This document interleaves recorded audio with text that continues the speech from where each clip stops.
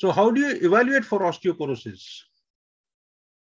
The history is very important. If a person has had a history of fractures in the past, if there is a family history of osteoporosis, if the patient has got some comorbidities for which the person is taking long-term steroids, or if the person says that she is losing height, you can determine that from the clinical features also. After the age of menopause, women will lose up to 1 or 2 inches in height.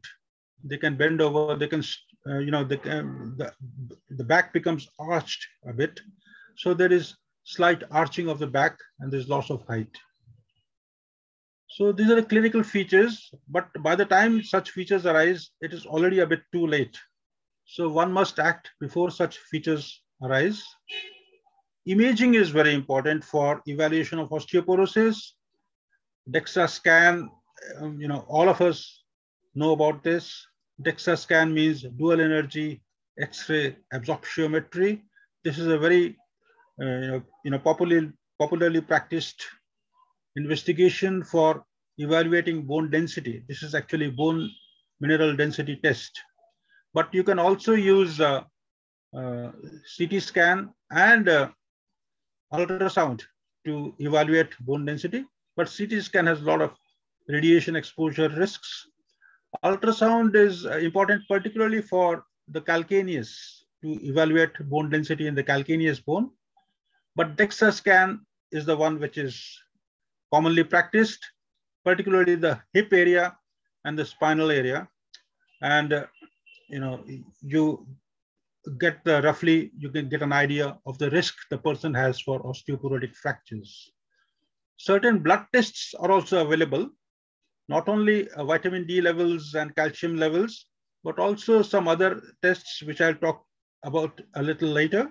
But blood tests largely don't give much of an information apart from vitamin D. Vitamin D is very important. And there is something called a FRAX tool. This is a fracture risk assessment tool, which combines DEXA scan with history and so many other.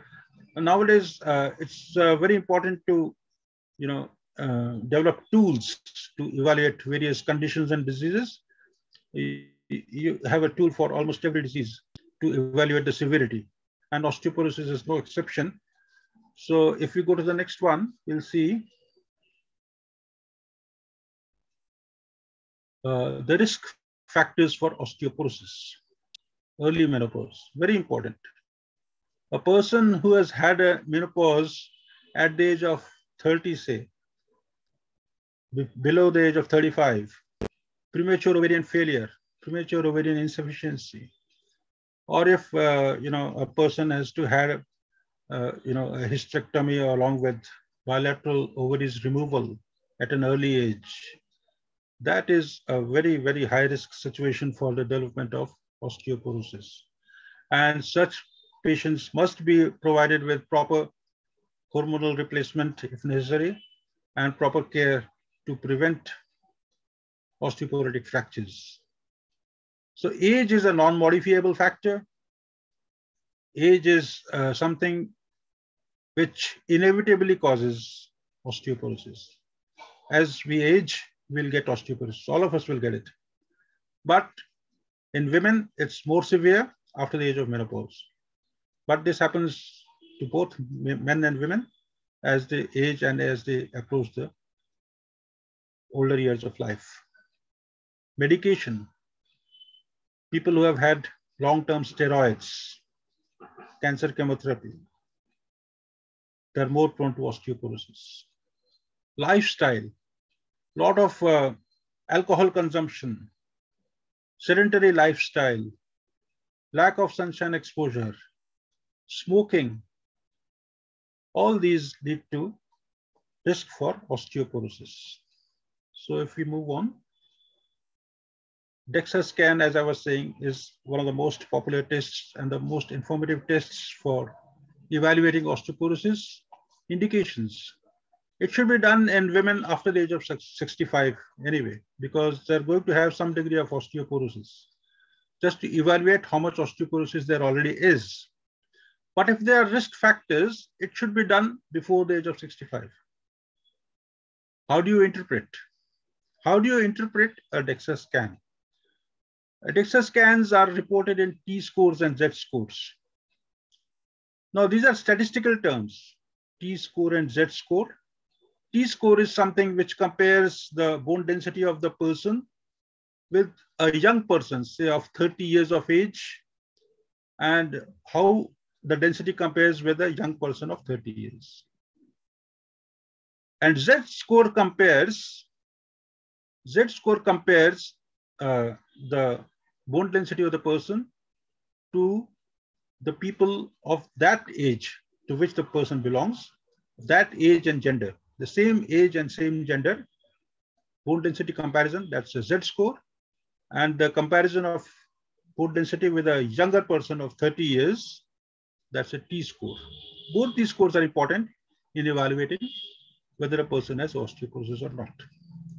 Now, this is a paper published in Australia, Prescribable, and it was published online in 2016. Now it says primary osteoporosis is related to bone loss from aging, but secondary osteoporosis results from specific conditions that may be reversible, like medications and comorbidities. But aging is something which is not reversible, not modifiable. So that is primary osteoporosis, which affects everyone. And secondary osteoporosis affects the particularly vulnerable group. A thoracolumbar X-ray is useful in identifying vertebral fracture, and DEXA is the preferred method of calculating bone mineral density. The density of the total hip is the best predictor for a hip fracture, while the lumbar spine is the best site for monitoring the effect of treatment.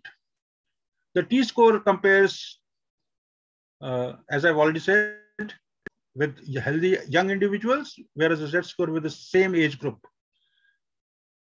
T-score of minus 2.5 or less defines osteoporosis. And a negative T-score of minus 2.5 should raise a suspicion of a secondary cause of osteoporosis. Moving on, as I've already said, FRAX assessment tool it depends on the various risk factors which I've already talked about: prior fracture, parental history, current tobacco use, rheumatoid arthritis, daily consumption. Since we don't have much time, I'll have to go a bit faster. So next one, please. This is the correct range, which should be. Okay, so the next one. So this is something which I've already said. So we need not go into the details of all this. The important thing is that the bone turnover markers, BTMs, which I'll talk about a bit later, are experimental and not really in clinical practice till now. Okay, next one.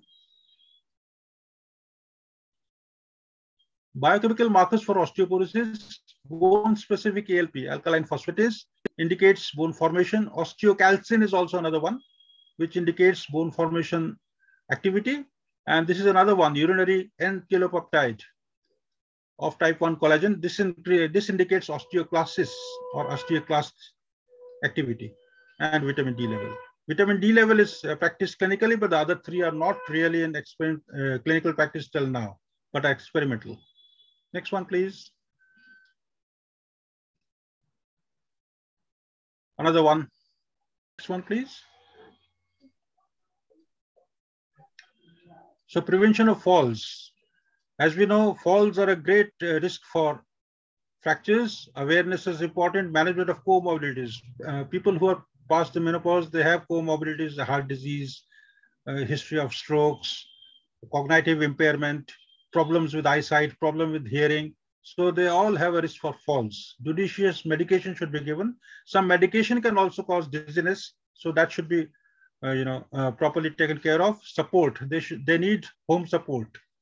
Those who have already had falls or are prone to falls, they should have proper home care.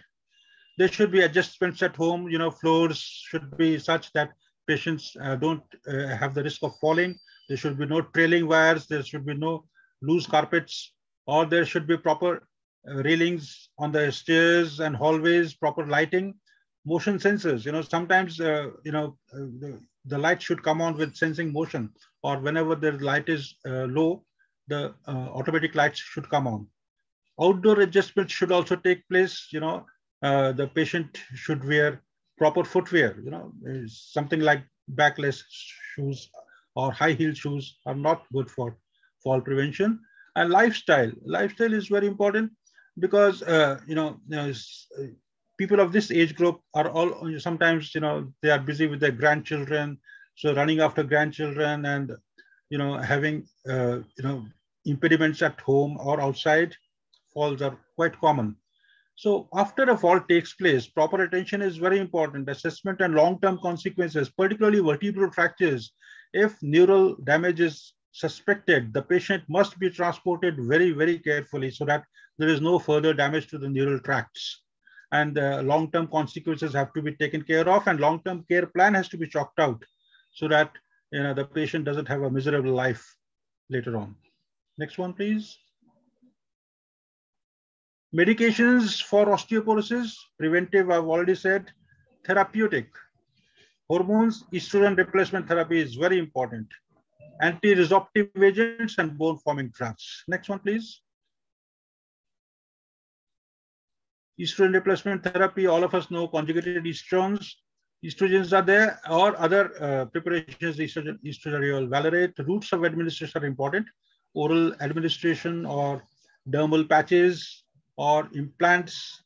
Indications and side effects. Indications, whenever you have, say, a premature menopause or surgical removal of the ovaries at an early age. Side effects, very important. There is a proneness for blood clot formation, thromboembolism, and chances of malignancy, particularly involving the breast, have to be taken care of. Raloxifene is a serum, is a selective estrogen receptor modulator, which is given at 60 milligrams per day. Side effects, it causes menopausal-like symptoms like hot flushes and all that, but this is very important for bone formation. So raloxifene is another agent which helps bone formation. Next one, please. Biphosphonates, these are very, very important for proper osteoporotic treatment. Various agents are available. Alendronate, risodronate are oral agents. They are given in the dose of alendronate is given in a dose of 70 milligram tablets once a week. Risodronate, 35 milligrams once a week. Ibandronate can be given once a month. Zoledronic acid once a year, injectable form. Why are they spaced out? Why not daily? Alendronate has to be given once a week because the turnover of bone, osteoblasts and osteoclasts, it's a 2 to 3 week cycle. So you have to time it in such a way that the medication is given at the right time for the cycle of osteogenesis. Mode of administration is very important to take these tablets properly on an empty stomach, and the patient has to sit upright for 30 minutes after that because they are very prone to cause mouth ulcers and esophagitis, and also a dreaded complication like osteonecrosis and thigh bone fractures, which are rare. Teriparatide, as I've already said, it's an anabolic class of osteoporosis medication. This is administered in the dose of 80 micrograms subcutaneously daily. It can be given as long as 2 years, and it helps bone formation. It's parathormones. Okay, next one, please. Now, this is a new drug, which is a monoclonal antibody. This is a rankle inhibition, as I've already said, receptor activator, K ligand, nuclear K ligand inhibition, which inhibits the action of osteoclasts. So there is less osteoclasts, and so there is more bone maintenance. So this is given once in 6 months. The dosage is once in 6 months. And this is a very expensive drug, but it is effective. Okay, the next one, please. Okay. Finally, I come to the conclusion slide. The importance of awareness, I've already emphasized so many times. Health education, lifestyle changes, and most important is timely intervention, not only for prevention, but also for treatment. So if we adhere to these principles, we will be able to address this very important problem of osteoporosis in the menopause and improve the quality of life of our women who have crossed the age of menopause and are facing such problems. I think I'll conclude with this.